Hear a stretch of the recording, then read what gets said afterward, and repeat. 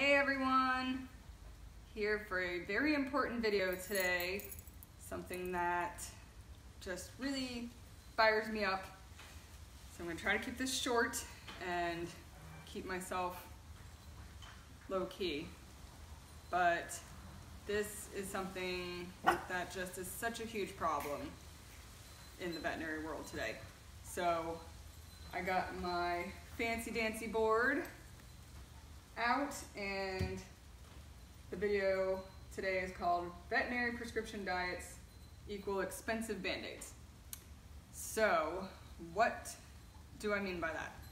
What I mean by that is that these prescription diets are recommended after your pet develops a type of medical problem. And these diets often don't 100% even correct the problem that they're being prescribed for, but also they may help that specific problem to a certain extent, but over time may cause other health problems because they're basically no different than a temporary solution like a Band-Aid, because these foods are very lacking in the overall whole health and nutrition that your pets really need to be healthy. Do you not want to be doing this today? So again, it's to me it's a big frustration and a big problem that I hope to see get resolved and better through the years. But basically, these companies that make these prescription diets, the long and short of it is, this is what happens. You start feeding your pet their normal formula. Let's say you have an adult cat, you might start feeding them the indoor adult cat formula, okay? And your cat seems fine for 3-4 years and then develops some type of medical issue.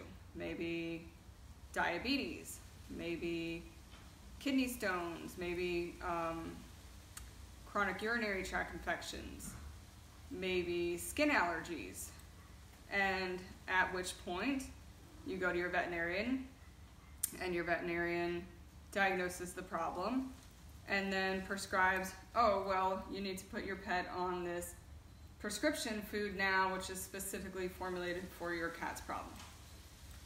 So you do it because you trust your veterinarian and you trust them to know what's best to do for your pet.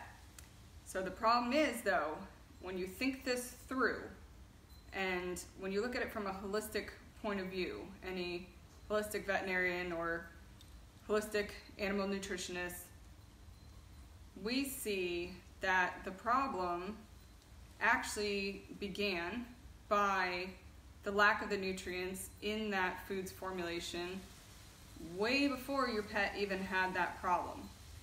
So these companies are getting veterinarians to recommend them because this is what they're taught in school, and they're promoting their products in their normal formulas and then promoting these prescription products, and you're paying these companies and making them wealthier and wealthier every day with your hard-earned bucks to feed your pets nutritionally deficient foods for a period of time until they start to have health problems.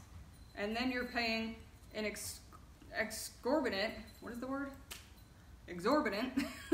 amount of money to then put them on a special prescription food to mask the problem that their original food ever even created.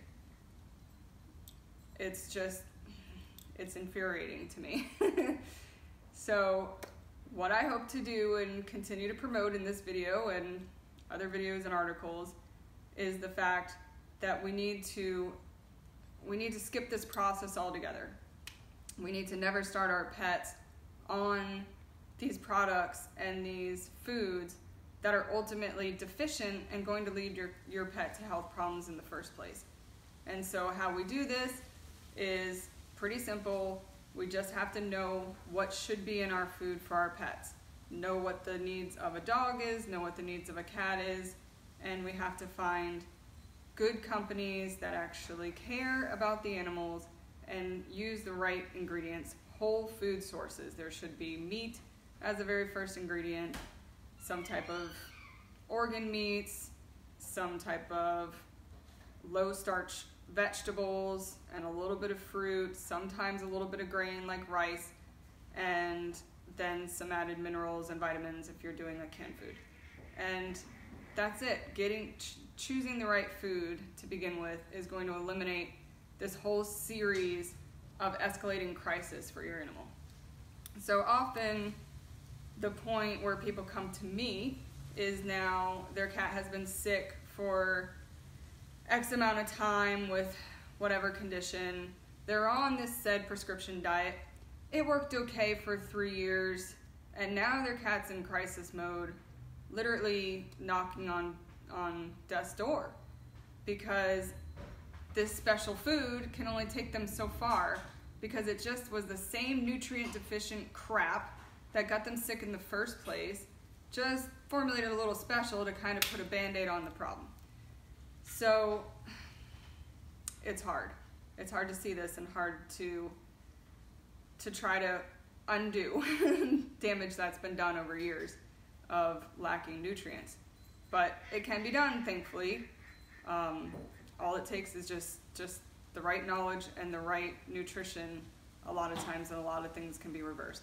So I wanted to give you one specific example. There are so many prescription diets out there, there's no way I would have time or knowledge to go through the spectrum. But one example this week that came to me that motivated me to want to do this specific video today was somebody with a pet with a cat with skin allergies. And so after dealing with the skin allergy problem for a little while and seeing the veterinarian, their veterinarian had recommended the prescription canned food called ZD. And so I know a lot of the prescription allergy foods, and I, again, don't promote them at all because they go about dealing with the allergy in the wrong way. They try to chemically alter the food to make it non-allergenic instead of just removing the ingredients that are in the food that's causing the allergy. To me, you know, that's not health promoting in any way, shape, or form. I mean, it just doesn't make sense. So this specific food, the ZD, the ingredients are hydrolyzed chicken liver, water, cornstarch, cellulose, and soybean oil, and then a bunch of vitamins and minerals. So it's got chicken liver, that's one redeeming quality. The rest of those ingredients, there's no nutritional value to cornstarch, cellulose, or soybean oil. There's next to no vitamins or minerals, or they're not whole food sources. They're not vegetables and fruits and meats that your pet should be eating.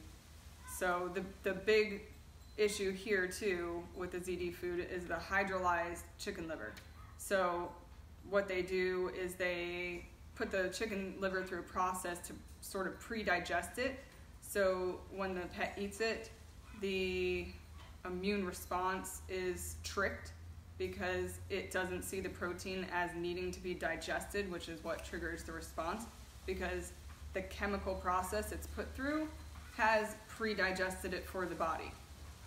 So sometimes pets go on this food, sure, their itchy skin does go away, and it seems okay for a while, but then you're gonna start having issues down the road. I've seen pets on this kind of food, and then they start having renal failure and, you know, kidney stones and many other whatever kinds of problems, because the food just overall is lacking good nutrients, and it's made from a chemical process. So the better way that we could deal with this problem is take them off chicken. Chicken's the #1 allergen for cats. So the cat simply should just be changed to a diet that's chicken